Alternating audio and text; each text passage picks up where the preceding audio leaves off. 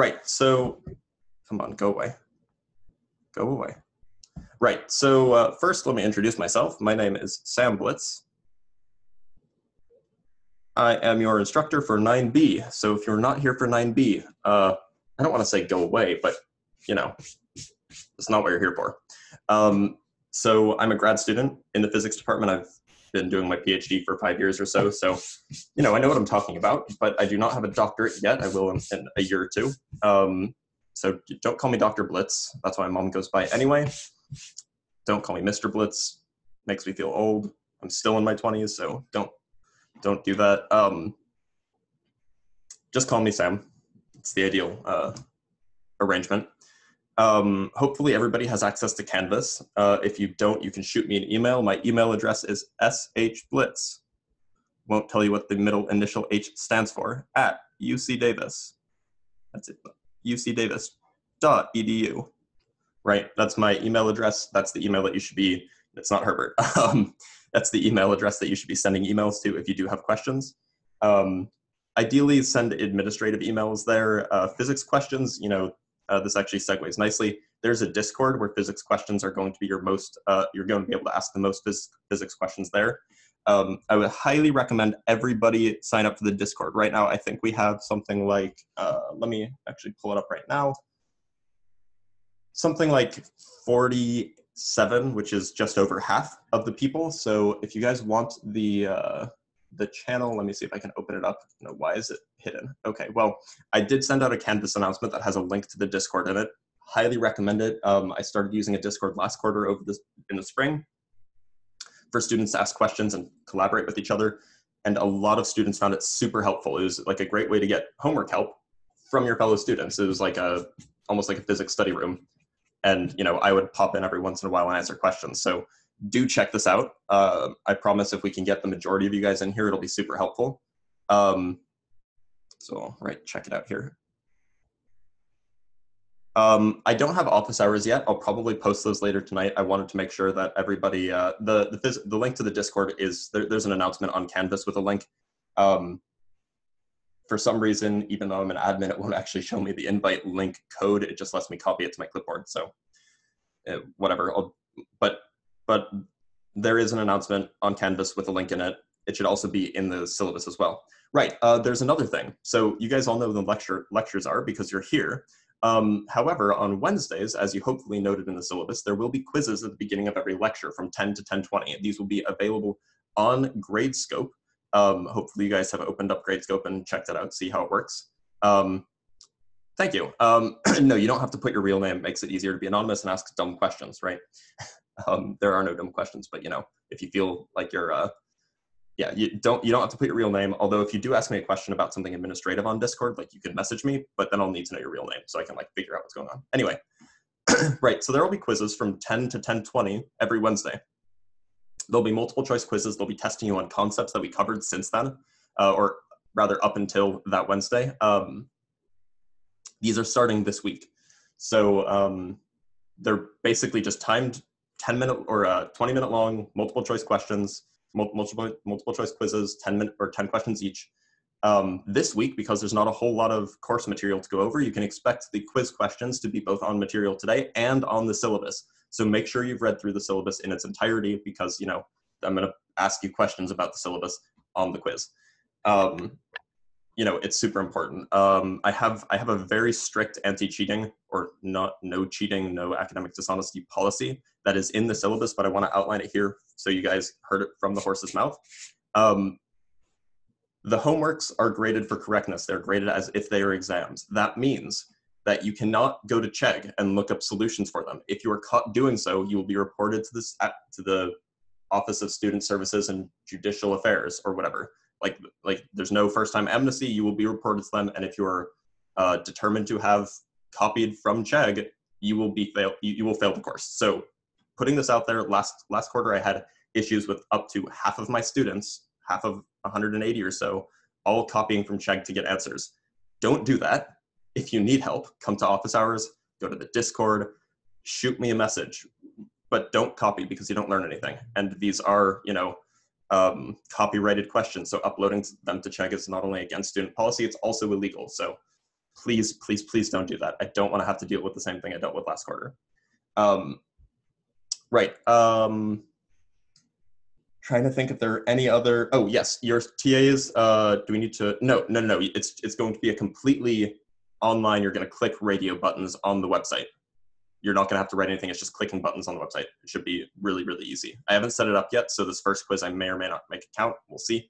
But it should be very easy for you guys. You just go on to your browser, click a bunch of things, and then you're done. Right, so the other thing is discussions. So discussions are going to be either Monday or Wednesday or Tuesday or Thursday, depending on which section you're in. Discussion attendance isn't mandatory, although the TA is a wonderful person. He's a good friend of mine. So, you know, check him out. He's a neat dude. He was the person who introduced me to Rick and Morty, so, you know, whatever. But you don't have to go to the discussion sections. However, during each discussion, there will be a discussion worksheet that you're expected to work through. Now, if you attend the discussion Zoom meetings, you're going to be working with your fellow classmates and with the discussion TA on working out those solutions. However, if you don't go, you have to work them out yourself. They don't have to be necessarily correct, but you have to at least try. This is basically a way of taking attendance on an online discussion medium. So discussions will be Monday, Wednesday, or Tuesday, Thursday, and then you will be expected to hand in or submit on Gradescope with a PDF, take a picture with your phone, convert it to a PDF, submit it on Gradescope, your answers to these discussion questions. These will be due on Thursday following the Monday or Tuesday discussion, and the following Monday following the Wednesday, Thursday discussion. Now there's only 8 discussion worksheets this quarter, but there are 11 discussion sections. So occasionally I'll send out an announcement saying that, look, there's no discussion worksheet this week. And you can check when those weeks are by checking when the discussion worksheets become available on Canvas. But you can just watch out for those emails. There won't be a discussion due every week. Good question, Chelsea. I'm not going to assign readings. However, my lecture notes, these guys, are based on the same set of notes that were used to write, the discussion worksheets are the same for all sections. My lecture notes are used based on the same notes that were used to write the textbook, the online textbook on LibreText. So my notes are going to be very, very similar to the textbook. Sometimes things will be out of order. Sometimes I'll have some additional things. Sometimes I'll leave some things out. But if you are having trouble following along with my lectures, or if you need some additional material, go check out the LibreText. The material is almost entirely the same. I'm just presenting my own twist to it and hopefully answering questions along the way. So I would advise sticking with just your one section, but I suppose you could. I don't see why you wouldn't be able to. That's not a bad idea if you do need more help. However, the discussions, the discussion worksheets will not be graded on correctness. They're graded for completeness, as it says in the syllabus. Now, just one more thing before we actually jump in, because we're already 10 minutes in. Homeworks. So homework is due every Monday at noon. It will be covering material from the previous Monday, Wednesday, and Friday. There's one Friday that's a holiday, so we won't have lecture that day. I believe I made it 60-40 or 50-50, but part of the grade that you receive for the homework will be based on completeness. Did you actually try to do all of the problems? The other part will be treated as if it's like an exam or a quiz question. So make sure that for all of the problems, you are answering, fully explaining all of your work and so on, because one of them, or two of them, I will choose without telling you which one, will be graded for correctness. Now, that means that you should be shooting to be correct on all of your homework problems.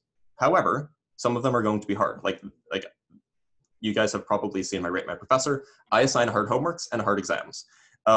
That's not a bad thing though, especially because for the homeworks, you can get help. Like in the Discord, ask questions. Come to me and I will walk you through the homeworks. Come to my office hours, whatever. You should be able to get almost full points on all of the homeworks, assuming you seek out the help that you might need. Regarding exams, I do curve generously, even if they are hard. And you'll find that the average grade last quarter at the end of the quarter was something like a B-. So I curve pretty generously. Anyway, with regards to lectures, I know it's long. It's an hour and a half. I'd love to have a break in the middle for you guys, but unfortunately, there's just so much material to get through. As for questions during the lectures, feel free to ask them. but try not to, try not to ask questions that have already been asked, because it just takes up more time. B, unless it's an urgent question, like you can always save it till the end, right? And I can answer it then. But last time I opened up lectures for questions like this, the first lecture, I got like 30 questions in the first 10 minutes.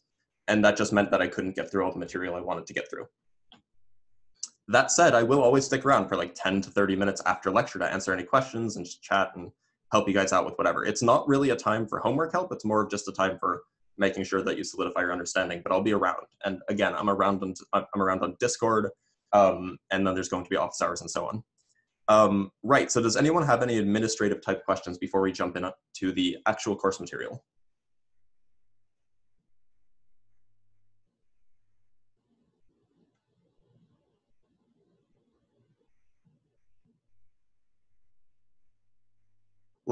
Good question. So basically, there's a set of lab manuals, or a lab manual that's available online. You can see a link in the syllabus. Sorry, yeah, you're right. I should have covered that.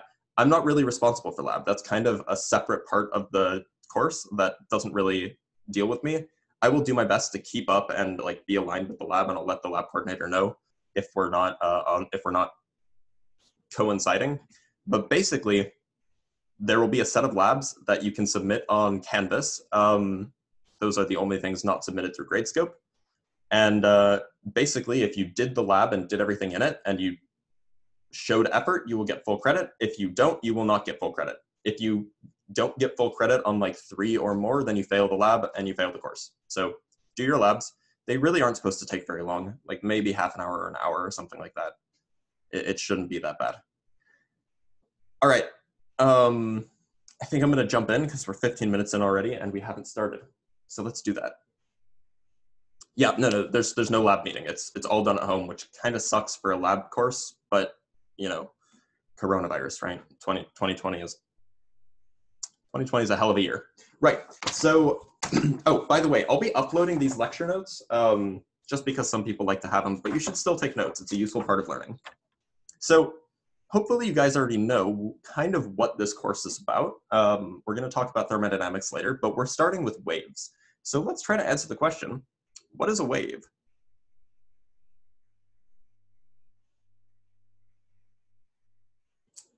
I think Ollie's looking around. So I can give you a definition, and I guess I'll just do that. A wave is a disturbance that propagates. By the way, I'm sorry that like this isn't as dynamic as like a regular lecture. I know that it's annoying. It's just like black on white and whatever, but it's the best I can do. So it's a disturbance that propagates. Oh, and if you can't read my handwriting, let me know. I got feedback last quarter that my handwriting was perfectly fine, but you never know. It's a disturbance that propagates through space at a constant speed. Now, all of these things I've underlined are very important for a wave to be a wave. If something that looks like a wave changes speed through a given medium, it's not a wave. It has to be propagating at a constant speed. So we all know a whole bunch of examples of waves, hopefully. Ocean waves.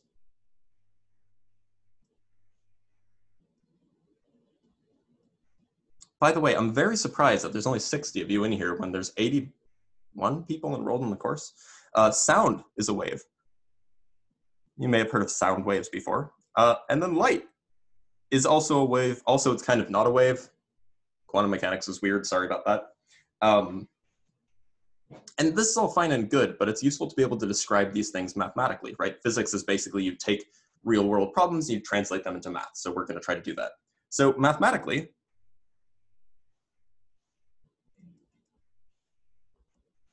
we know that f of x, say, where x is a position, measures, or it could measure, a disturbance measured by, say, the value of f of x at a position x.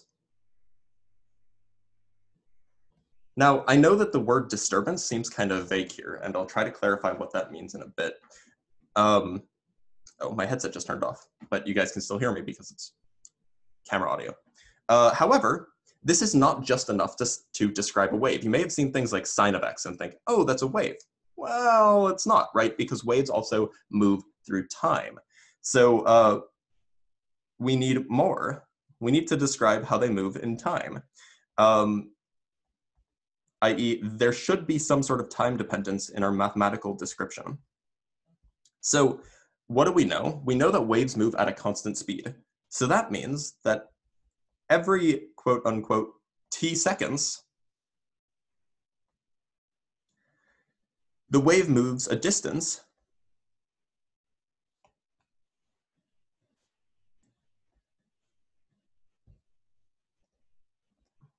vt, right? Multiply rate times time, you get distance that the wave travels. It moves vt units in the x direction. This is not, say, the up and down motion of the wave. This is how the wave actually travels from, say, left to right. By the way, this v, that is the speed of propagation, and it's a constant, right? Because waves travel at constant speed. You know, I was really looking forward to actually lecturing in person over the summer. Bummer that I don't get to.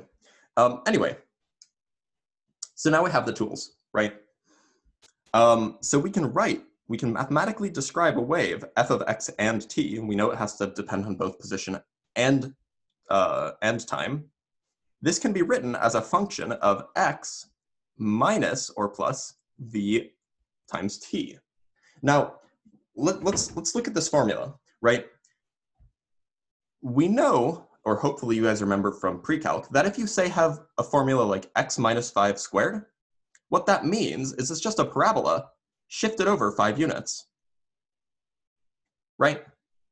So by subtracting off v times t, what we're saying is after time t seconds, we shift our wave over v times t units. And that's exactly what a wave does, right? It moves vt in t seconds. Now, notice that I have this minus plus. That's just to indicate what direction it travels, right? If I subtract off 5 here, that means it moves 5 units to the right. If I added 5, it would move 5 units to the left. So the whole point here is we can describe motion to the left or to the right. With a minus sign, we have motion to the left, or sorry, motion to the right. And with a plus sign, we have motion to the left. So any one-dimensional wave will have a formula like this. So let me give you a few examples. By the way, this is a weird notation. I'm kind of abusing it because one of these f's has 2 variables and one of them only has 1. I'm just using the same letter to indicate that they're related, but don't try to like relate how f of x and t, how like the x relates to the x part of f of x minus vt. It's just a notation. Examples, right? So f of x and t might be written as sine of x minus 3t. That's a perfectly fine wave, right? Because it has a time dependence, it has a space dependence, and it moves at a constant speed. In particular, this wave would be a sine wave that moves at 3 units per second to the right. Another example, g of x and t. How about just x plus 5t? Now this one's strange, right? Because it just looks like a line. It just looks like a line, but that line moves to the left at a certain speed. It'll move to the left at a speed of 5 units per second. Third example, just to solidify the concept, something complicated. How about the exponential function? This is e to that, but it'll take up a lot of space, of negative x plus 19t squared, all inside the e. So this is e to the quantity negative x plus 19t squared. So this actually represents a Gaussian curve that's moving to the left at a speed of 19 units per second. That's just a particular shape. You don't have to know that. But the point is they all have this x minus plus v times t form. That's what makes it a wave. Now, it's not always easy to see that a function has that type of formulation. You'll see probably on the homework that I will introduce that I'll ask you to check whether a function is a wave. One way that you can check it is see if you can write it in a form that looks like x minus plus vt. By the way, the reason I use minus plus instead of plus minus is just because minus means to the right, and we usually say that to the right is like the first thing, so it's just convention. Right, so there's another way to check if a function describes a wave. So that is by using the wave equation. So the wave equation is actually the thing that defines a wave. Everything that satisfies the wave equation is a wave. So the wave equation is, obviously it's an equation, it's a differential equation. But the bottom line, the reason why we care about it is if f of x and t is a wave, and by the way, I'm just going to identify this formula, this function that describes a wave with the wave itself. They're conceptually identical. If f of x and t is a wave with speed v, then this statement is true. Oh no, he is grumpy. You guys hear that? The second partial derivative of f with respect to x is equal to 1 divided by v squared, that is the wave speed, times the second partial derivative of x with respect to t. Do you want to go out? I'm going to let him out. I think he's grumpy that I left him in here. Go ahead.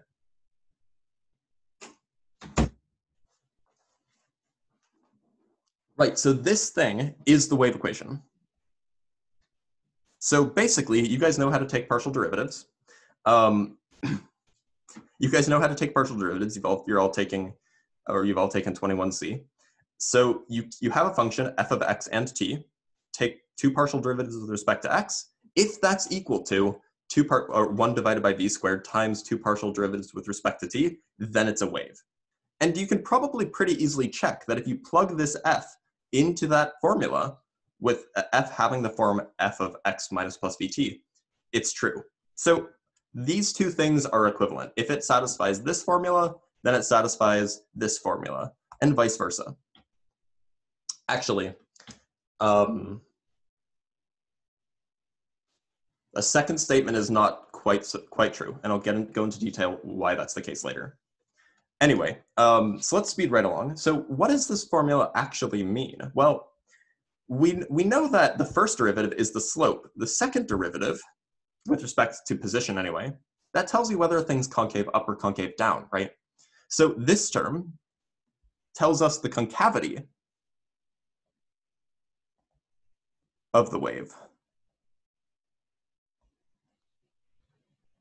And this term, well, that's like two derivatives with respect to time. That's the acceleration.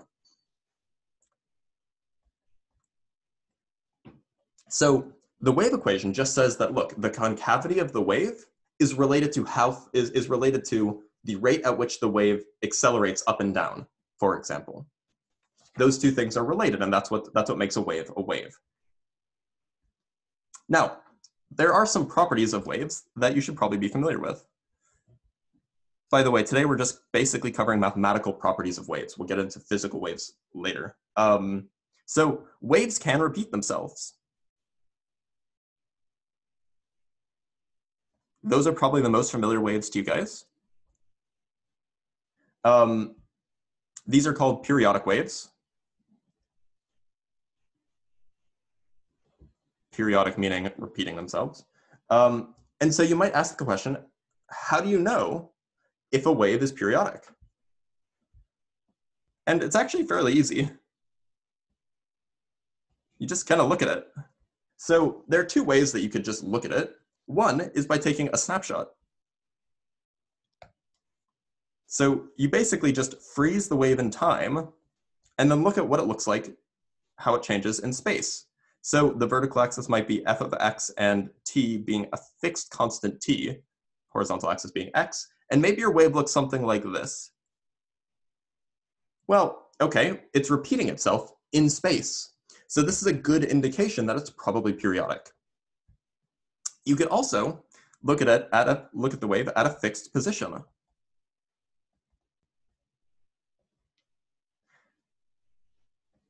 That would be like you fix the location that you're looking at, and you instead look at how the how that particular location on the wave moves up and down, say, with time. And so maybe there it looks like this. Okay, that's a terrible example because it doesn't look periodic. And if you saw that, you would say, oh, it's periodic. It's repeating itself in time. So in fact, if you see either of these things, then you would know that that wave is periodic. And they're just two separate ways of looking at the same type of phenomenon.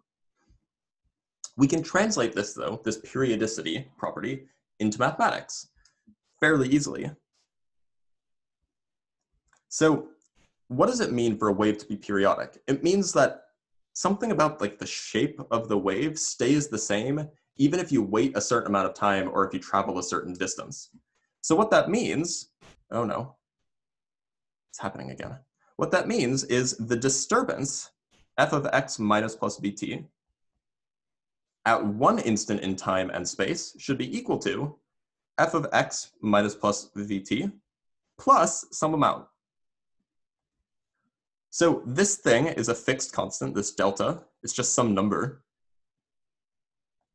And this n is just a number. It's just -2 or -1 or 0 or 1 and so on. So the point is if this statement is true for every possible value of n, that means that the disturbance repeats itself because you're adding some number, and you're adding twice that number and 3 times that number and 4 times that number, and it's always the same.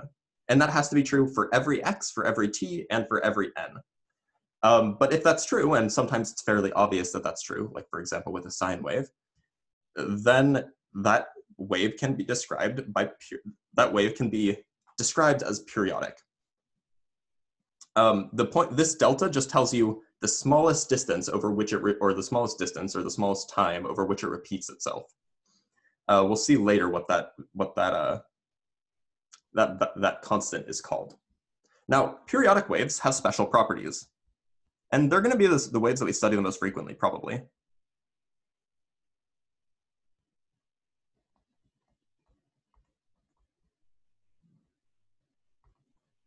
So one property that they have is they have a wavelength.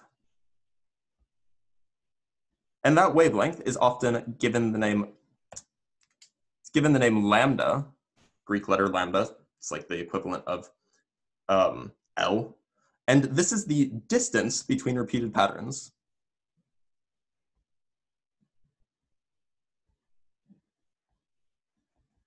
So in fact, this is actually what that delta represents.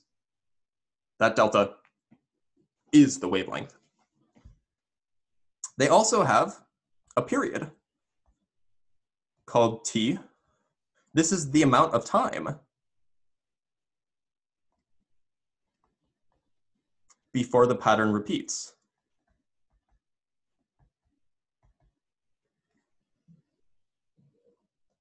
Now, you could probably, I hope, figure out how, from this formula up here, how the period relates to the wavelength, and we'll get to that. I'll do it in a little bit of detail in a minute. And then there's the frequency, called f. This is how many times per second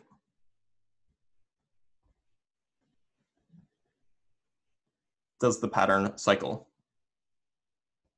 or does the pattern repeat?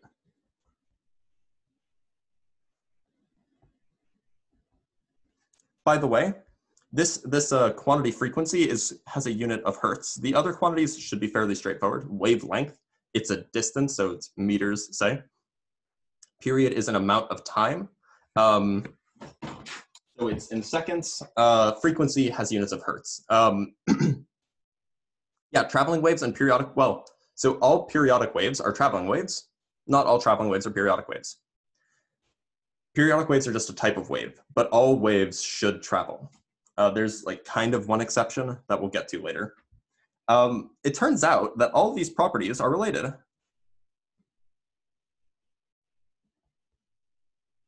Well, and the speed. And they're related mathematically.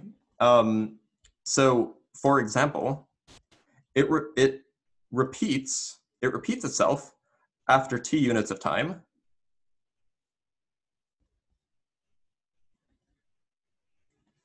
and it repeats itself after it travels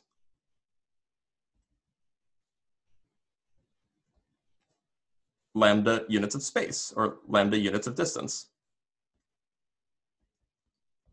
So we can say then that there should be a relationship between this period and this wavelength to the speed at which the wave is traveling, right? Because we know that v is the amount of time it travels, is the amount of distance it travels in a time t, or in 1 second, say.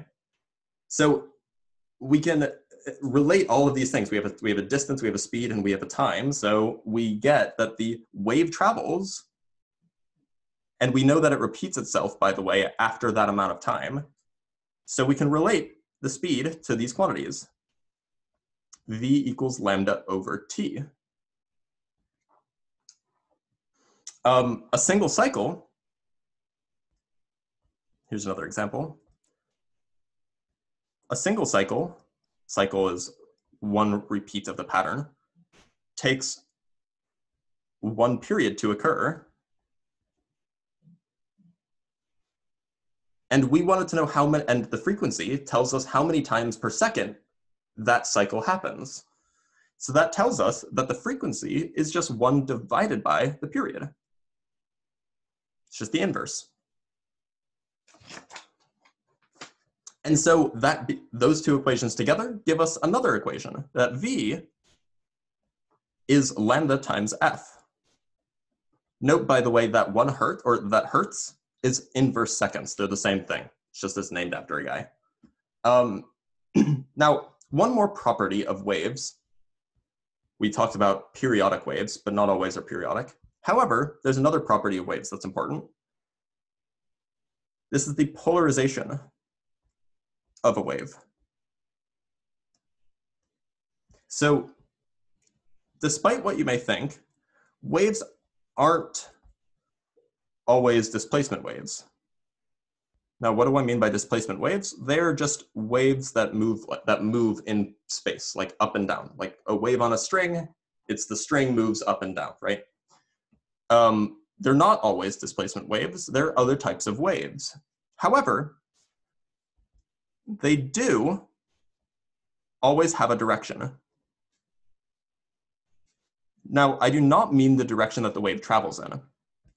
So let's think back up to a wave, say on a string, right? So a wave on a string, if I'm drawing a picture on the string, the wave on the direction of the wave is up and down, right? And the string moves to the right. However, not all waves are actually displacement of material, say perpendicular to the actual motion of the wave. There are other types of waves. In fact, I have a picture, or I have a, come on, work for me. I have a little GIF. Oh boy. I don't know why this isn't going away. Hide video panel. Hide floating meeting controls. There we go. Sorry, my tablet's sometimes very slow. Nope, that's not what I wanted. How do I reopen them? Oh boy. Zoom? Oh boy, where'd the video controls go?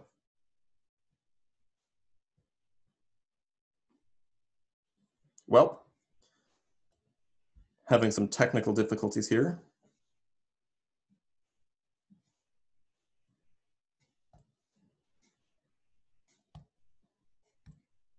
Come on.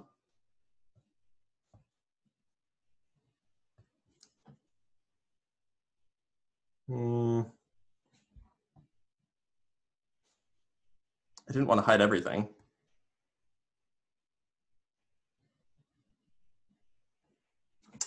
One sec. Let me see if I can get this working. Using a mouse. To clarify, all periodic waves are traveling waves. Yes. There's got to be a way to open up Zoom, right? Oh, I hate this a lot. Okay, I'm going to close out of my notes, and maybe it'll reopen the... There we go. Okay, it reopened. Okay, gotta not do that again. But let me reopen it again. Sorry about this, guys. I've never had that issue before. Well, let me show you the thing I was going to show you anyway while my notes are reopening. So another type of wave that you may not have seen before is called longitudinal waves. So look at this picture here, this GIF on the right. You can see that there's clearly something traveling at a constant speed, but it's not like a thing moving vertically. What's happening is you have instead of the particles moving up and down, say, what you have is the density of the particles getting higher and lower periodically in space and time. And that's another type of wave. This is called a compression wave. You can also note that a given particle isn't actually moving along the waves. It's just moving back and forth in this bottom image. That's a different type of wave, and it's actually a very common type of wave. In fact, that's how sound waves occur. Okay, let's get back to the, oh boy. My tablet's very slow. It's getting old. Let me share my notes again, so then we can get back to the lecture.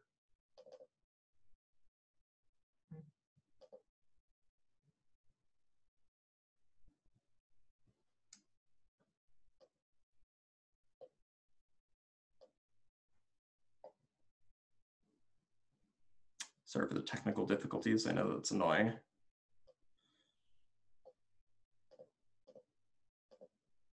All right, let me open up the chat and the thing. There we go. If we model these waves mathematically, does that mean they aren't functions of position? No, they are certainly functions of position, because notice that where the compression was the most was also dependent on the location, right? Like the compression of, or the density of the gases depended both on how long had elapsed and on where that compression is. So this F, what I'm trying to get at is that this F here doesn't necessarily represent position. It could represent something like density, but that density might change at various positions and times. So that would just be another example. This is a compression wave. However, notice that the compression did have a difference. The compression waves, there was a direction. They moved, or they moved left, like the individual particles moved left and right. And so this tells us about the polarization of the wave. This is an example, or so what we have for, in order to determine the polarization of a displacement wave, like a string, it's fairly obvious, right? Because it's just the direction that the objects move. And for a displacement wave, say this is y, say, and this is x, the direction that the displacement occurs in is vertical. It's in the y direction. For compression waves, it's less obvious how to figure out the polarization or the direction of the wave, the associated direction of the wave. So what we can do is we can talk about directional gradients.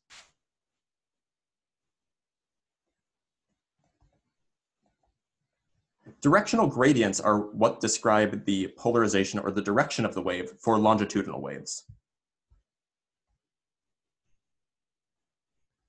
And longitudinal waves, by the way, are, and I'll explain them in a minute, an example of a longitudinal wave is a sound wave, like you just saw. And another example of, how do I want to phrase this? And you'll see this in 9C, by the way, but electromagnetic waves are also waves, but they're not displacements in any physical sense. But they do tell us the direction for an electromagnetic wave. The polarization of the wave is the direction of the electric field, which has it has a direction. It's a vector. So this whole business of polarization versus the propagating direction, they're two different concepts, but they're related. For transverse polarization, that's one type of polarization. Oh, that's a horribly unstraight line. Transverse polarization has its displacement, quote unquote, displacement direction perpendicular to the motion, or perpendicular to the direction of travel.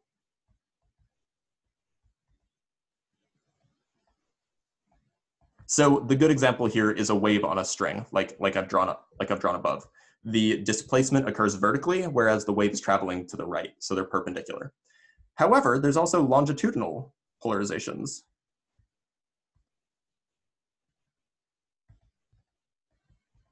A longitudinally polarized wave, oh, why can't I draw a straight line anymore? It's a skill that apparently you lose after like 5th grade, means that the direction of the polarization is parallel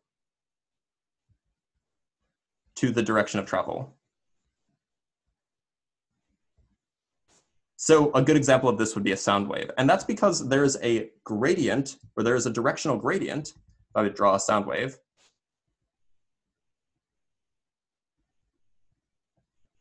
And we'll talk about sound in a bit, by the way. There is a clear directional gradient. The amount of compression, say, is changing from left to right, but also the wave is moving from left to right. Hence, it's longitudinally polarized. I know that this is tricky, and once we get to more examples and we start seeing why this is relevant, it'll become more straightforward. But just keep in mind, that's what transverse polarization is, the direction that the actual objects move, like say the actual physical string moves up and down, or the actual physical air molecules move left and right in the same direction that the wave travels. The polarization tells you the direction that the disturbance changes in. And the speed just tells you the direction, or the velocity just tells you the direction that the propagation, or that the disturbance moves. It moves from left to right. Right, so I know that's a lot. We're gonna slightly change gears. In your example, didn't the string have no velocity? No, the string's certainly moving to the right in this case. Yeah, so I drew a snapshot. I didn't, because it's hard to draw 3D. But imagine that the string is moving to the right. Then the string is the physical string is, oh boy, the physical string is moving up and down, right? A single point on the string will move vertically, whereas the whole waveform itself will move to the right. So this is all a whole bunch of stuff, but it doesn't really let us talk explicitly about any type of wave. So we're going to talk about the simplest type of wave now. These are known as harmonic waves. And these are probably the things that you think of when you think of waves.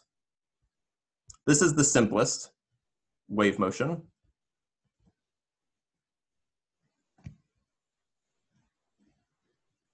There's sines and cosines. And so when I say the word harmonic, that's just a synonym for sines and cosines.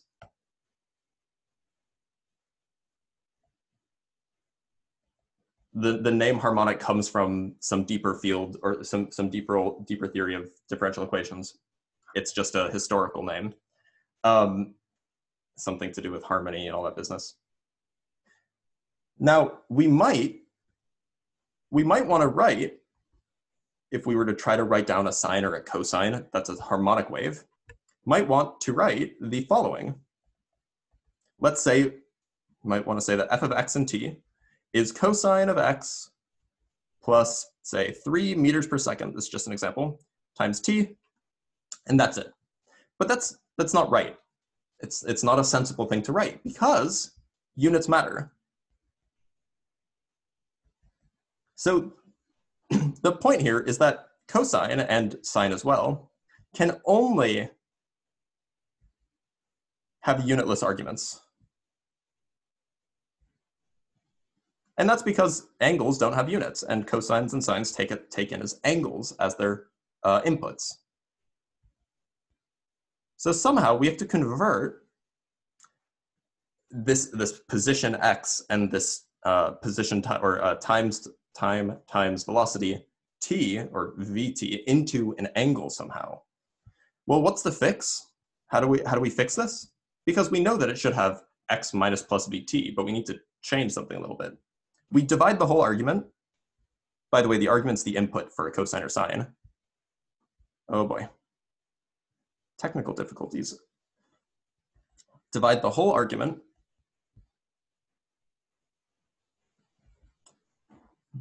by the appropriate units. Right? If we want to convert something with units of distance to something with no units, you just divide by distance. So if we divide the whole thing by meters, say 1 meter, then it would work out. Then you would have x divided by 1 meter, which is a unitless number. You have 3 meters per second times the time divided by a meter. That's also unitless. The question is how many meters? How many meters do you divide by? Well, you could divide by any amount and it would be a wave, but we want to divide by a certain amount so that it has the right properties. So do you guys see that? It's crazy. So let's consider a snapshot at, say, t equals 0, just for simplicity. So a cosine would look something like this, right? This is cosine of x, because t is 0. And we know that it repeats itself after 2 pi units of x, right? Well, that's all fine and dandy. But we don't want our wave to repeat itself every 2 pi meters. We want it to repeat itself every lambda meters. Lambda being the wavelength.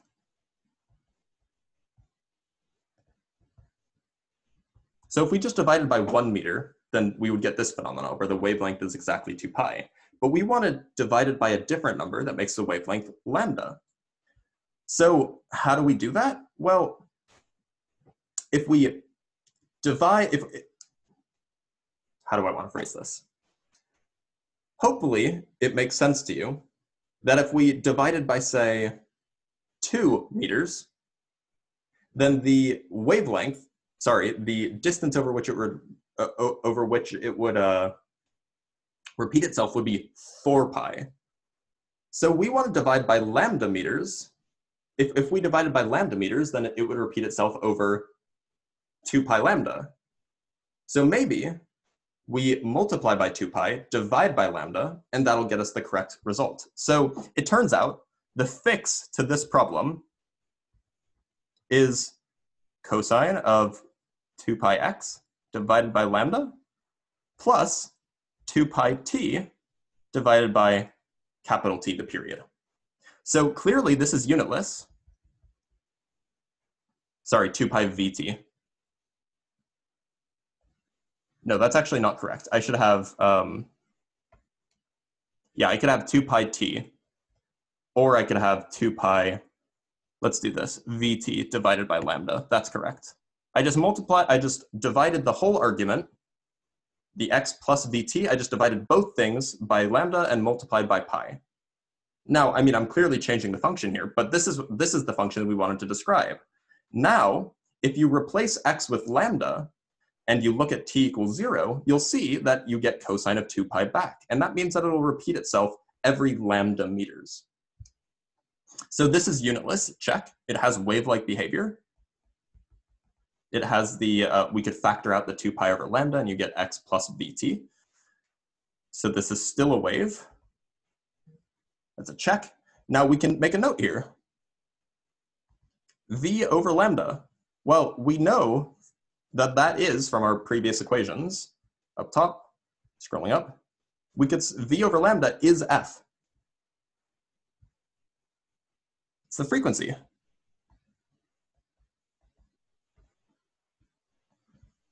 And so what is the frequency? The frequency is 1 over t. So already we could replace the V over lambda with a t. That's what I was doing before, and that's why things got a little bit messy. Now, this is great. This would describe something that repeats itself every lambda meters, and it repeats itself every V over t or V over lambda or t units of time.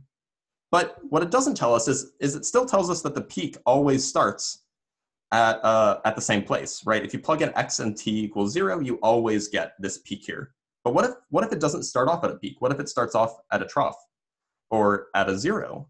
Well, what do you do? I.e., what if we want to move the peak? Because that's a totally sensible thing to ask.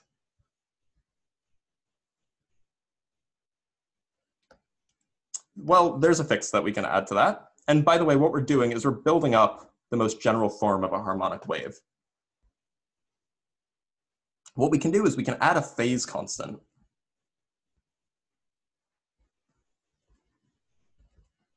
So phase constant, new word or new phrase. It has the Greek letter phi associated with it, or phi. Some people will write it like that. I always use the circle with a line through it. So what we do is we just write f of x and t. Now we can write it as cosine of 2 pi x over lambda plus 2 pi vt over lambda plus just phi. It's just a number, or more particularly, it's an angle. And so what that gives us now is that f of 0 and 0, when x and t are both 0, this is equal to cosine of phi, which is not necessarily 1, unless, i.e., when your function is 1, then that's when you're at your peak, right? Because cosine has a maximum value of 1. Unless phi is 2 pi or 4 pi or whatever, right? If you add a phase constant that's just a multiple of 2 pi, then yes, of course, you're not changing anything. There's one more thing that we haven't thought about that we can change with our function. What if our wave actually is, say our wave is a displacement on a string, right? Well, what if it's not moving 1 meter upwards, say? What if it's moving 5 centimeters upwards? How do we figure out how high this function goes, right? Well, we can just multiply the whole function by a number, right? So if the peak is taller than 1 unit, or if it has units at all, or smaller, then all we do is we just multiply by whatever the maximum height is. We have a, called the amplitude, times cosine of 2 pi x over lambda, plus 2 pi vt over lambda, plus phi. This a here, this is called the amplitude.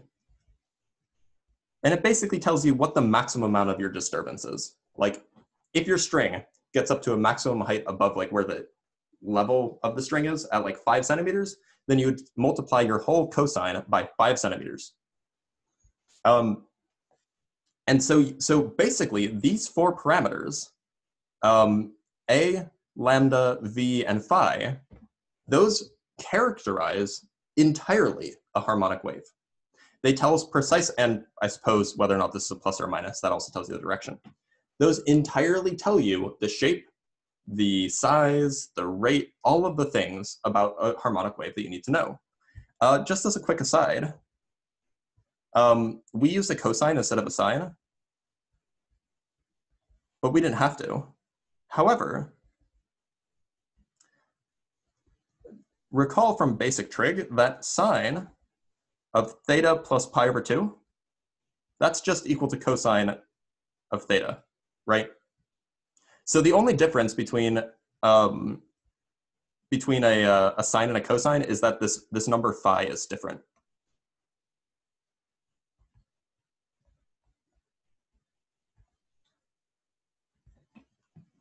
By the way, there's another name that we give for the whole argument inside here that we'll see pop up. So the argument, I don't know why it's called the argument, by the way. It's just a historical name. The argument, 2 pi x over lambda plus 2 pi vt. And by the way, that plus could be a minus just as well. Plus phi, this is called capital phi. It's just a bigger phi with what lines up top and bottom. That's called, it is the argument or the total phase of the wave. It basically tells you, look, at a particular place and time, x and t, where in the, what part of the cycle will it be at? If that phi is 2 pi, that means it's at its starting place. If it's 4 pi, it's at its starting place again. If it's pi, then it's halfway, because one whole cycle is 2 pi radians. So this whole business, this phi, by the way, all of these things are in radians. I should have said that from the get-go. Like this phi it's an angle and it's in radians. because cosines and sines take in radians. This phi just tells you what part of the wave's oscillation are you at a given position and time. And so once we start talking about interference, we will talk about this total phase pretty frequently. Now let me show you another moving picture, another GIF. Oh, I can move this thing. Okay, well that helps. I can move the floating controls. Maybe I can't. So let me stop sharing really quick just so I can show you something. Or a new share, actually. Let's share this screen. So this is an example of a harmonic wave. And so what we can do is I can show you with the power of animation what happens when you adjust these values. So right now, notice that the direction is set to left. Oh, where'd it go? The direction is set to left, so the wave is clearly moving to the left. I can adjust the wavelength. If I make the wavelength bigger, oh, this is a lot harder to do with a tablet. Come on. Let me plug it in really quick, or get my, connect my.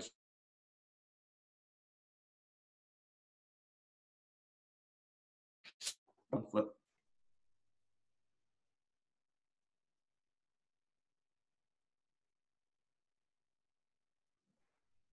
Right, so if I adjust the wavelength, if I make it smaller, now it repeats over a smaller distance, right? If I make it bigger, it repeats over a larger distance. I think my audio's, no, my audio's good. Similarly, I can adjust the period. This is how long it takes to repeat itself. Notice, by the way, that what it'll do if I make the period smaller, it'll go faster. It'll repeat itself every 3 seconds. If I make it slower, now, so it'll repeat itself every 9 seconds now. I can also adjust the phase constant. This just tells me where in the, let me actually pause this so you can see this. Nope, pause. Pause. Yeah, I'll provide links to all of these. So this phase constant tells me where in the cycle I am. So it just lets me shift it back and forth. The equilibrium tells me how much higher or lower than the, say if this is a string, it just shifts it up and down. I didn't talk about that because it's not super relevant. And this amplitude will tell me how big the oscillation is. So all of these things control the standard shape of a wave, or the standard shape of a harmonic wave, rather. So those are your default parameters, as it were. Now let's get back to the lecture. Oh, there we go. New share. Sorry for all these technical difficulties, by the way. My tablet's, I think it's just getting old. Nope, not that. There we go.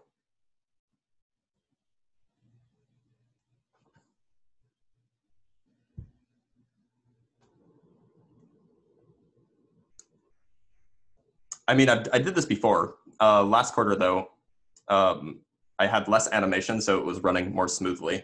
Yeah, I did it in spring, but it's just a bit of a mess. Right.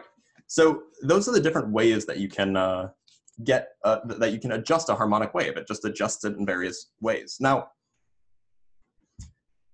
I've talked a lot about this wave speed. It says low system resources may affect your video quality. Oh, let me close out of that that program then, so that maybe it'll run a little bit more smoothly. Okay, there we go. Is the audio and video quality okay? Okay, so I've talked a lot about wave speed, but I haven't told you what determines wave speed. Now, a lot of things will have different reasons for why their wave speed is what it is. However, we can do a relatively straightforward derivation, and this will be posted online as well. Actually, it's in the textbook, of what determines wave speed for a string. Like a piece of string that's just oscillating up and down, right? So let's do an example of a derivation of the wave speed. So here we have a transverse. Remember, the transverse means it's perpendicular to the motion. Transverse wave on a string. And so the thing to think about is like you have a person, and they're holding onto a string and they're wiggling that string up and down, right? And maybe it's connected to a wall on the other end or something like that. So what affects the rate at which these waves move?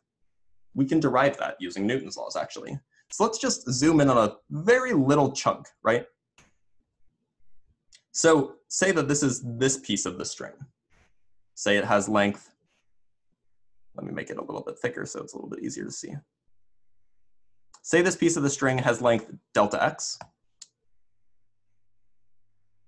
And we're going to take the limit where delta x goes to 0 at the end of the day. But this is just a small length of string. Now, we know that that one part of the string is going to pull up on it with some force F2 here, and another part of the string will pull on it in that direction, say force F1. Right, those are the only forces on the string. I mean, there's gravity, but ignoring gravity. The only forces acting on the string are the other parts of string, pulling on it in various directions, right? We can break up this force into a horizontal and vertical force. Similarly, let me actually make this at a slight angle so that it's more obvious. Similarly, we can break up these forces, F1, F2. So first, we know something about the tension, right? So remember that the tension in a string, remember this from 9a, the tension in a string, call it, say, F, it's just how hard is being pulled on the string. Now, we think of tension as the horizontal pulling. The tension shouldn't have anything to do with how the string's moving up and down. So this is F1 in the x direction, and it's also equal to F2 in the x direction. And that's because for, a standard string, the individual part of the string, the tension should be the same on either end. Now, that's not generally true. It does change a little bit, but as delta x goes to 0, the tensions will be the same on either end. It'll experience the same force to the left and to the right. Now, from Newton's second law, we know that if we don't want the string to accelerate to the left or right, which it shouldn't, it should only be moving up and down, we have that F net in the x direction should be equal to 0, which is equal to F1x, which is F2x. F1x minus F2x. So this is kind of a proof that those two tensions should be the same. If we don't want the string to be moving left or right, then those tensions have to be the same. Now, let's look at the Newton's second law in the y direction. The force in the y direction, well, this is going to be, we have F2y going up, and we have minus F1y going down, right? That's just the force in the y direction, and this should be equal to the mass of that chunk of string times the acceleration in the vertical direction of that chunk of string. Now, the mass, well, if we know the density of the string and we know the length of the string, we can figure out the mass. So this mass is mu, it's linear mass density. By the way, this derivation is also in the textbook. I prefer the derivation I'm doing, but it's basically the same. Times delta x, right? It's just mass times distance because it's linear density. And the acceleration, well, that's just the second derivative of position. So this is mu times delta x times d squared y dt squared, right? That's what acceleration is. Now, what's next? There's also something that we can say regarding the slope of these, the slope of the string at position 1 and position 2. Now, you'll see why this comes up in a minute. So the slope at position 1, that's just equal, like the slope of the string itself, that's equal to the ratio of the forces, right? Because the force points in the direction of the slope. So this is equal to, I need to make sure I get, these are just magnitudes of things. They're not going to be directional. This is the rise over run. So it is F1y divided by F1x, which is just F1y divided by F, right? We called the horizontal components of the force just F. And similarly, for the slope at 2, this is F2y divided by F. I know that this is strange. I promise we will, I'll explain why that's true. Let's now use this data to figure out what we know about these vertical forces. By the way, the slope at position 1, that should just be the position derivative of the string, right? Like that is, like if you describe the string's position mathematically, it would be the position derivative. Similarly, this is dy2 dx. That's what slope is, the derivative. They're the same thing. So we can solve for f1y and f2y, right? In particular, f2y minus f1y, that's equal to f times dy2 dx minus dy1 dx. Okay, so far so good. And so we can combine that with Newton's second law.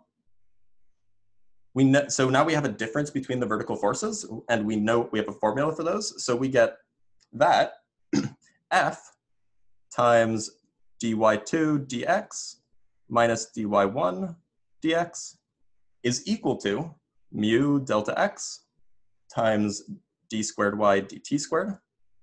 And that y could be a y1 or y2 because they're very close to each other. And so let's divide through by delta x. Well, this thing becomes a derivative then, right?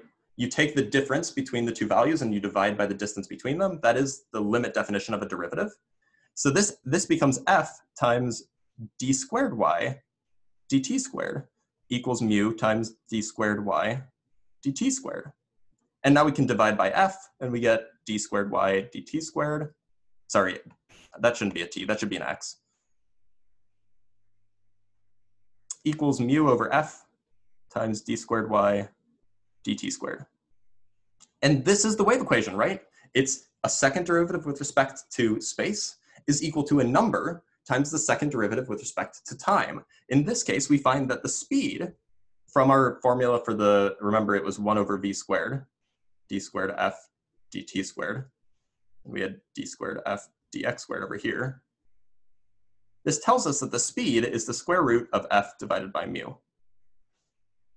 So what we did is using Newton's second law, we derived not only the wave equation, we also derived the speed of the wave on a string and how it depends on the various quantities of the string. In particular, it depends on how heavy the string is, and it depends on how hard you're pulling on the string, what the tension in that string is.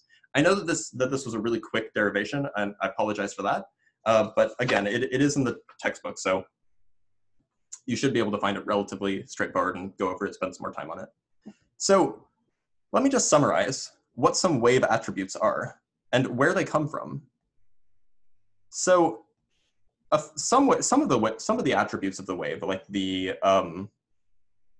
wavelength, that depends on what's causing the wave to happen, right? If you flick a string very slowly, it'll have a very long wavelength or a very long period. If you flick a string faster, it'll have a shorter period. But nothing you can do will affect the speed of the wave. So in particular, the wave speed is a property of the medium. It only depends on the thing that the wave is traveling through. It doesn't depend on anything that you do. Nothing you can do can make the wave travel faster on the string. Nothing you can do regarding like the actual cause of the wave. The amplitude, on the other hand, it depends on the power, I'm going to put power in quotes here, of the driver, i.e., how hard are you flicking the string up and down? That certainly does depend. That doesn't depend on the medium. It doesn't depend on the string. It depends on you. It depends on what's causing the wave. Similarly, the period depends on the rate of cycling of the driver. So it depends on how quickly you're oscillating your hand up and down as you're flicking the string back and forth. And the wavelength, well, we know the wavelength depends on both the speed and the period. So it depends on both the medium and the driver. So there are some things in a wave that you can change. You could change the period, you could change the amplitude, but you can't change the wave speed, right? For example, the speed of sound in air, it's always the speed of sound in air. Like, it doesn't matter how loud you yell, it's still gonna get to someone at the same time. So there's this kind of separation into where these phenomena or where these attributes come from. And that's all I was trying to get across. Wave speed, for example, depends only on the medium. Like it depends on the tension in the string and on the linear mass density of the string, right? So you can't really change that very easily. What you can change is you can change the frequency, for example. Right. So that was just a little bit of an aside about harmonic waves and so on and so forth. I want to now kind of change gears and talk about energy and amplitude and power and intensity and things like that. Still regarding waves, but we're going to talk about how they can be used to like transmit energy. So so I'm just going to give this a header. So I think I'm wearing off the skin on my pinky because I'm using it to rest on. Yeah, I am. See. So power transmission, intensity, and amplitude. How are all of these things related?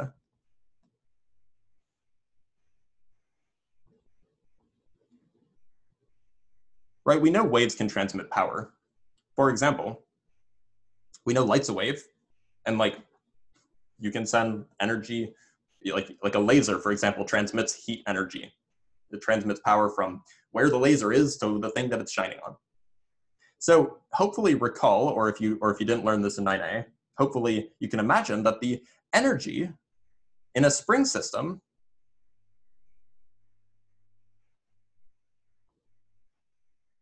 is the total energy in the spring system is 1/2 times the spring's rigidity times the amplitude of the oscillation squared. Now that should be fairly straightforward, right? The energy in a spring system is kinetic plus potential energy. And if you want to find the total energy and you don't want to relate it at all to the kinetic energy, just look where the kinetic energy is 0. The kinetic energy is 0 at the top or at the bottom of the spring oscillation, right? And that's where the position is at its maximum amplitude. So the total energy is just 1/2 times k times the amplitude squared, where the amplitude is the distance from equilibrium, as it were. But how does this relate to waves? Well, turns out that you can treat each point in a medium like a simple oscillator, like a spring.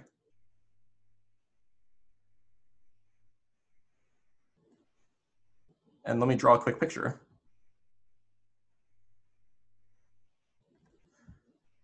Like, if this is your string, you can imagine the little particles on your string being attached to springs, and they're all oscillating up and down in sync. I'm not going to draw all of them. Something like this, right? Now, what's really happening is actually they're being pulled on the left and on the right, or like they're being pulled on by their neighboring pairs, but it has the same effect. However, there are no actual springs, right? Like there are no physical springs causing this. It's just material properties and electrical forces and so on and so forth. So how do we get this K out? If we want to, I mean, intuitively, you would ask, well, the energy in the wave is just, you just add up the total energy of all of these springs. But the K is not something that's well defined for a wave. It's not just like a value that you can just go out and measure because there's not actual springs. So we need to relate this K to something that we can measure. So recall, again, maybe you didn't learn this, but it is true for a spring oscillating system, omega, which is the angular frequency, and I'll get to that in a little bit. Actually, I should have already covered that. Hopefully you guys know omega is angular frequency. But if you don't know, now you do. And it's literally just 2 times pi times f, where f is the regular frequency. The angular frequency of a spring is k divided by m. Or we could also write k as m times 2 pi f squared. So that's just a true fact. If you didn't learn it in 9A, especially if you took it with me, I didn't get to spring oscillations, that's okay. Take this as true. Then we get that the total energy of a spring is 1/2 times the mass attached to the spring times the angular frequency of the spring squared times the amplitude squared. This is for a string wave, for example.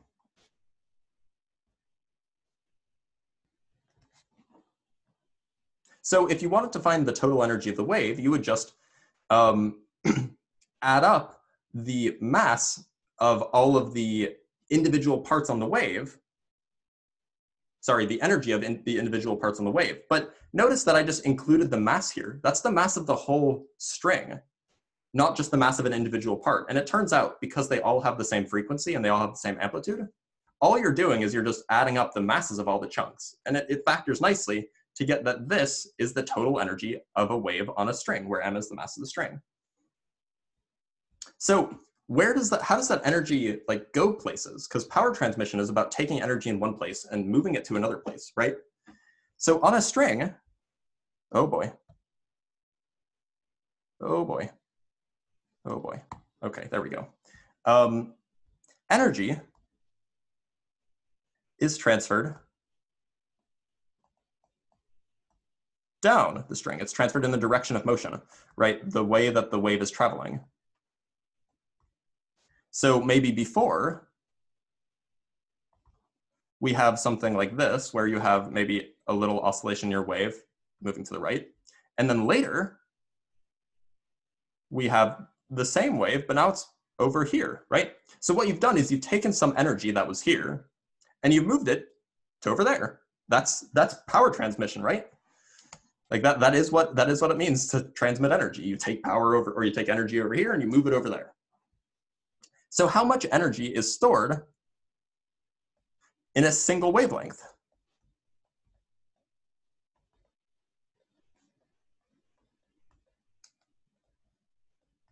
Well, we can figure out the mass of a wavelength, right?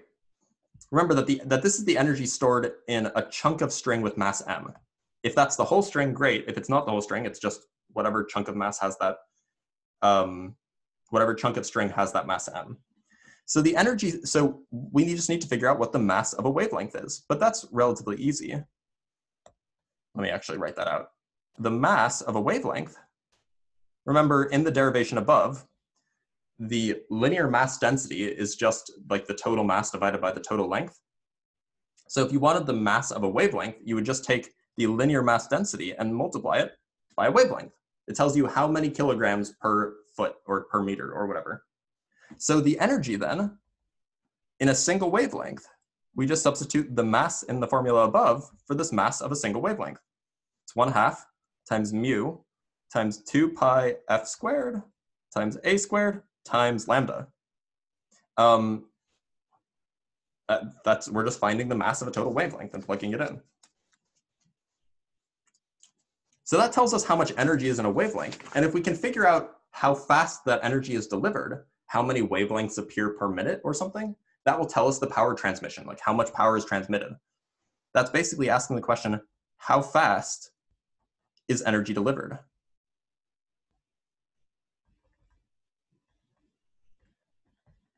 Which is just power, as I said. So we know that it takes t, which is the period, seconds to deliver one full wavelength.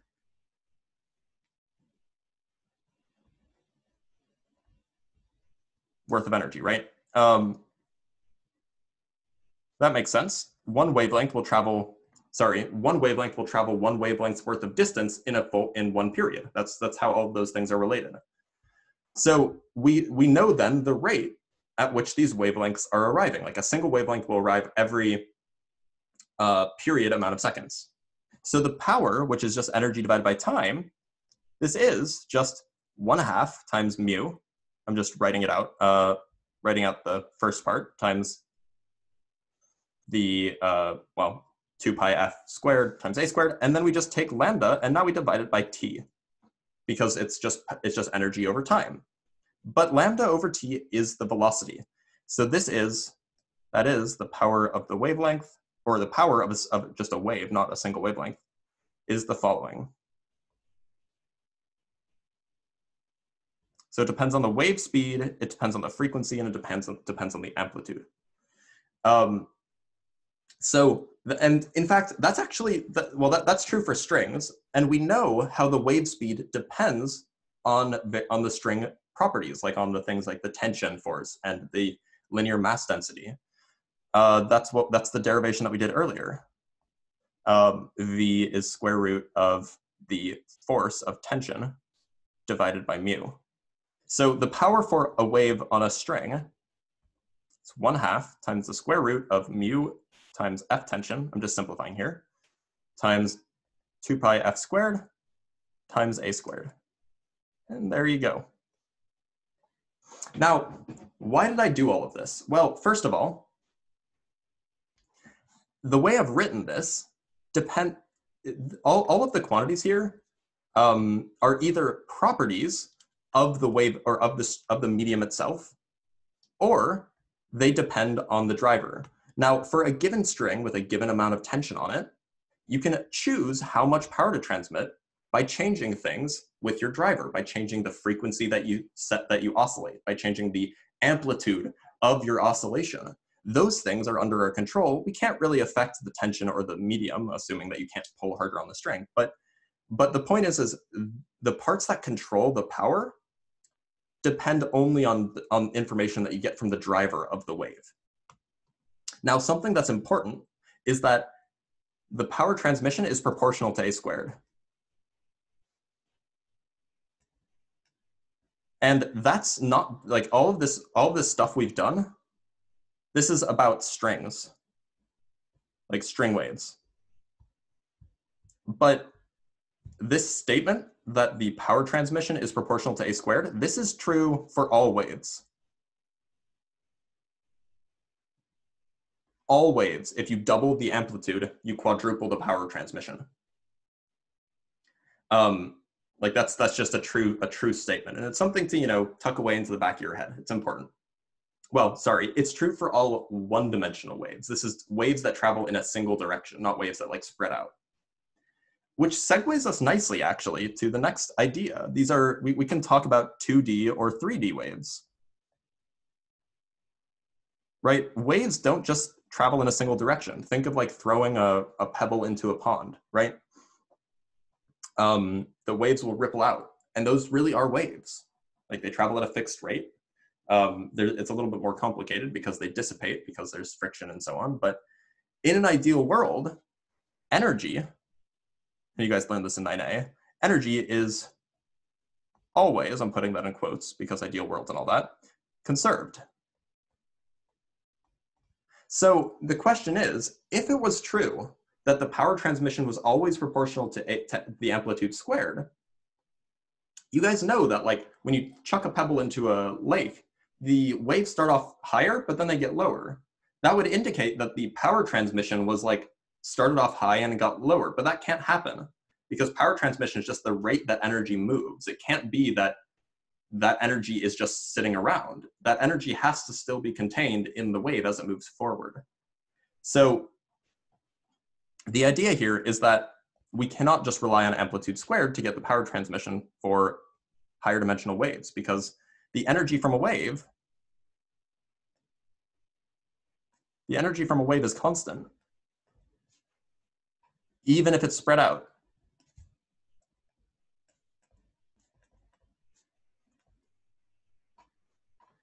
So just a quick little GIF of this. Nope, wrong one. Nope, wrong one. Here it is, new share. So, clear. So this is just like a drum that I'm just gonna poke, right? So mouse should strike membrane. So look at how the waves propagate. Notice how it goes, how it's not very central. Poke the middle. Initially you have a high magnitude, but then it spreads out and goes lower. And so while the energy is conserved, the amplitude is changed. Now this is complicated because it's reflecting off the edges, but just imagine, just see what happens as it goes away, as it moves outwards. The amplitudes are getting lower as they move outwards, and then they're bouncing back and coming up. But the idea is the same, and it's just like a ripple in a pond. The waves will get smaller, but you still have the same amount of energy. And the basic reason for that is because even though your amplitude is smaller, you have more area over which that amplitude is spread. So if you were to integrate to find the total energy, it would be the same. So let me write that out in words for you guys. The amplitude decreases, amplitude decreases to account for energy spreading out over a larger area.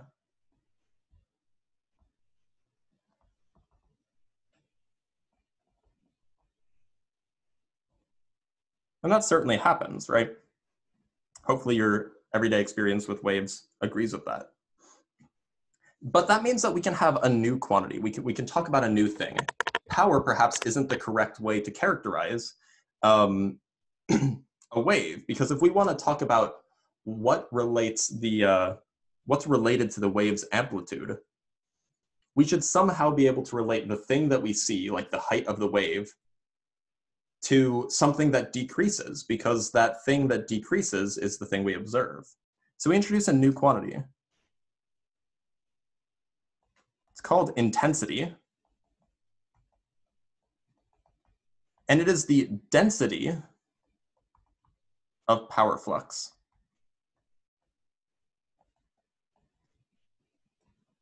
So I say density, it could be area density, it could be volume density. I'm not going to go into details. Well, I will go into details, but it matters how many dimensions you're in. So an example of a 2D wave, by the way, would be something like a rock thrown into a puddle, right? Because that just spreads out in 2 dimensions. But like if you just shout in a room, that would be a 3-dimensional wave. It spreads out in all the directions. So the intensity is differently defined in those 2 different cases. For a two-dimensional wave, the intensity as a function of distance, remember that we used in 9a, we used r to indicate distance from something. In this case, r is the distance from the source. This is the power delivered by the source. Think of the rate at which the pebble delivered energy to the water, divided by the circumference of the circle.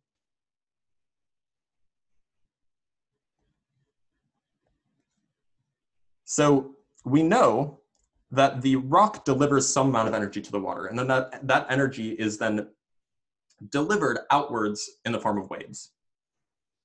But we know that the amount of energy that's delivered gets like somehow in like the same size area gets smaller as it gets further away, because it's more spread out. So what this intensity does is it basically formalizes that idea. You basically take the total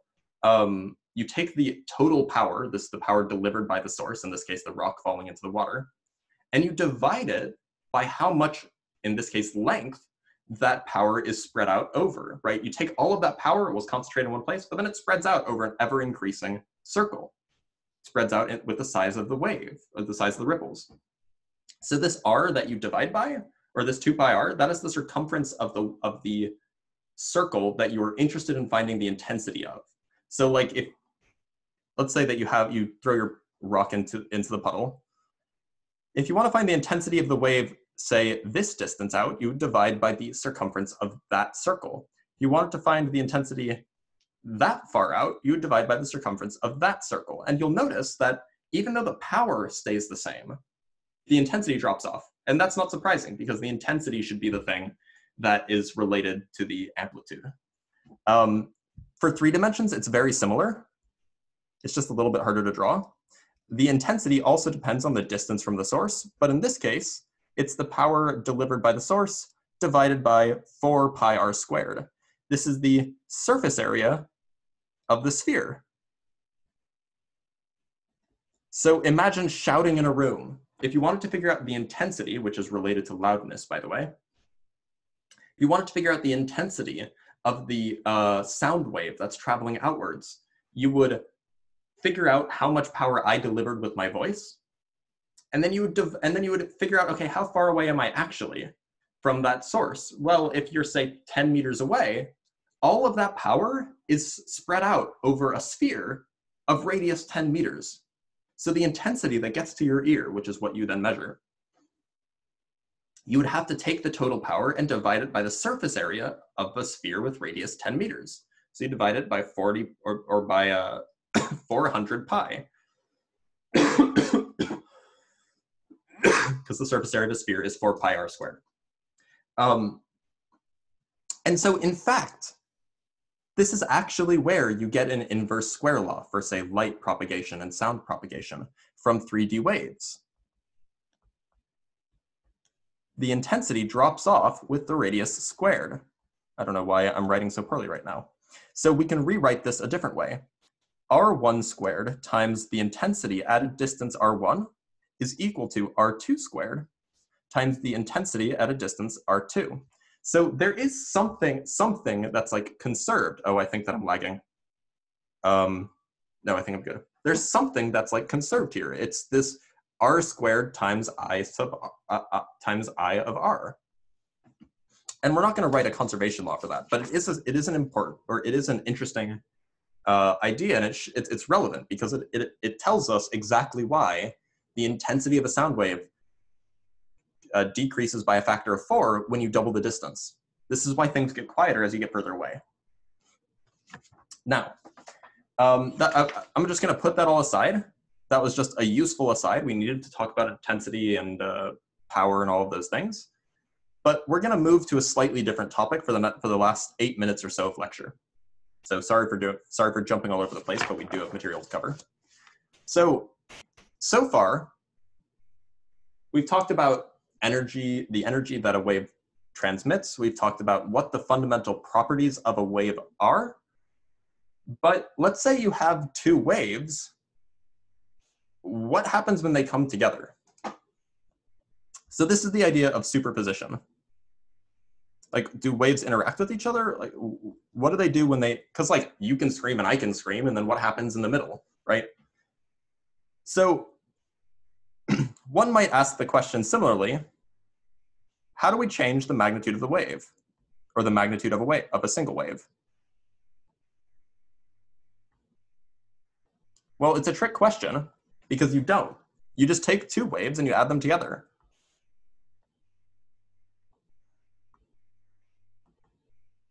So here's a picture, a quick little video that I'll show you. Again, I'm going to do a new share, this thing. So we have a wave on the left moving to the right, and a wave on the right moving left. And we can see what happens when the two waves come together and add together. You can see that the amplitude actually increases as they pass over each other. The amplitude becomes double of what it was. So if you have any two waves, let me go back to my lecture. Let's pause this. If you have two waves, then it's fair to write that you could just add up those two wave functions. This could be f1 of x and t plus f2 of x and t. You can just add up waves.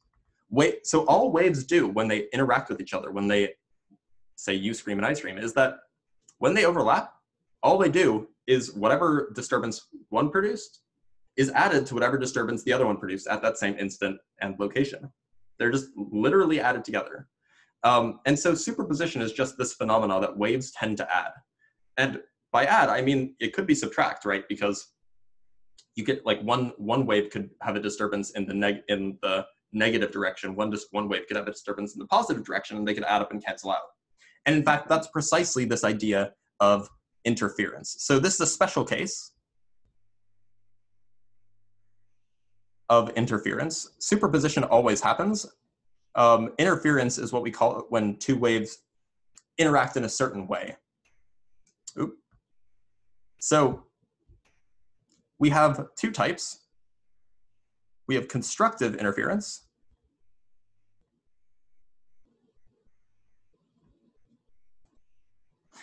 These are when waves are perfectly aligned.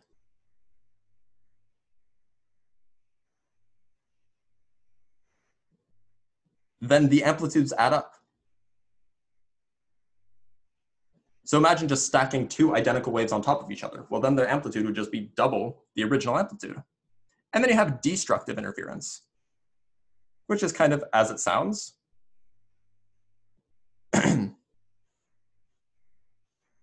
This is when the waves are exactly opposite.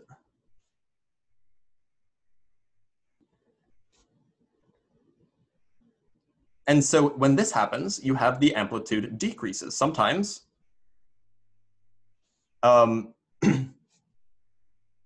sometimes it just goes to 0, but in general, the amplitude is just, the new amplitude is just the difference of the old amplitudes. So those are just two special cases. If you have two waves that are perfectly aligned, then you get constructive interference, and two waves that are like aligned but are perfectly anti-aligned, then you get destructive interference. But what if they're neither perfectly aligned or perfectly anti-aligned, right? What if the waves are identical, meaning they have the same wave speed, the same wavelength, and all of that business, but they're just out of phase?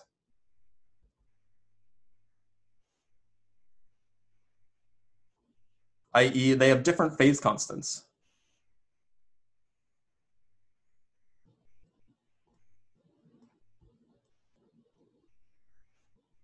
Well,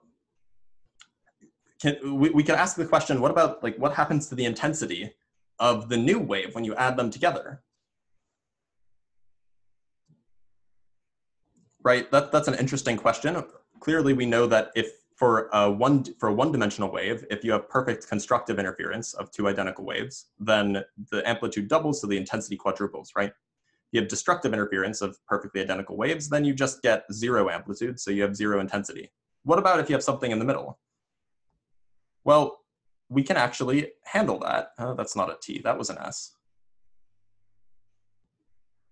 So let's say that delta phi is the phase difference, right? One starts off at some phase and one starts off at another. Delta phi is the difference between those phase constants. And let's call I naught the intensity when they constructively interfere. So suppose that they were perfectly overlapping, then phi naught would just be 4 times the initial, 4 times the intensity of a single one, right? You double the amplitude, quadruple the intensity. Then we can ask, if they were just slightly out of phase, how does the intensity change? Clearly, it's just going to be some multiple of I naught. It'll either be more or less. Well, it'll be less because constructive interference is the most intensity you can get. And in fact, you can just write a formula for this. And it is just a result of trig functions, basically. It's just cosine of, say, x plus delta phi plus cosine of x. You can then just ask, how does the intensity of these two waves change? So you would rewrite this as a product, and it's just a bunch of trig identities. I'll skip that, though. This is just I naught times cosine squared of delta phi over 2. It's a simple formula. And so we can check that when there are phase differences, we can check that this makes sense. When destructive interference occurs, that means that they're perfectly out of phase, right? That means that when one's at a peak, one's at a trough. So how much, so what would have to be the phase difference between those two? It'd have to be precisely pi. Sorry, I know we're out of time. I'll be done in just a minute. The phase difference should be pi because one full cycle is 2 pi. So if they're perfectly out of sync, then it should be half of that. So that means that delta phi should equal pi. And we know that cosine squared of pi over 2, because we take pi, we divide it by 2 and plug it in, this is equal to 0. So when you have destructive interference, the intensity is 0, check mark. When you have constructive interference, we know that the phase difference should be 0. These are just literally identical waves. They're completely overlapped. They have no phase difference. So we can check that cosine squared of 0 divided by 2, that's just 1. So then the intensity is equal to the intensity when it's constructively interfering. As another check, this is always positive because intensity should always be positive. So I guess we'll cover standing waves starting next time. But I know that I threw a whole lot of information about you. Unfortunately, that's the nature of an online course. It tends to be really compressed. But the idea behind this this phase difference is it'll let us basically figure out how two waves interact when they have different phase differences. It'll tell us how bright or how loud those two waves are. And in fact, this will lead to things like dead spots in a room, right? Well, this is just a taste of what we're going to see next time. But for example, if you have two speakers that have the same source, meaning that they're like plugged into the same wire, but maybe they're in different places, one might have to travel longer to get to a certain place than another speaker will. So they'll have a different overall phase by the time they get to that place. And if they destructively interfere, if their phase difference is pi or 3 pi or 5 pi, then you'll have a dead spot. That place will just be really, really quiet because you'll have destructive interference. Similarly, you'll have high volume spots if those two speakers are constructively interfering at various places, and so on. And so this is a good explanation for why certain acoustic building or acoustic properties are the way they are. This will also explain a whole lot about light and so on. So I'm going to stop the recording there. This is what I typically end up doing is I stop the recording.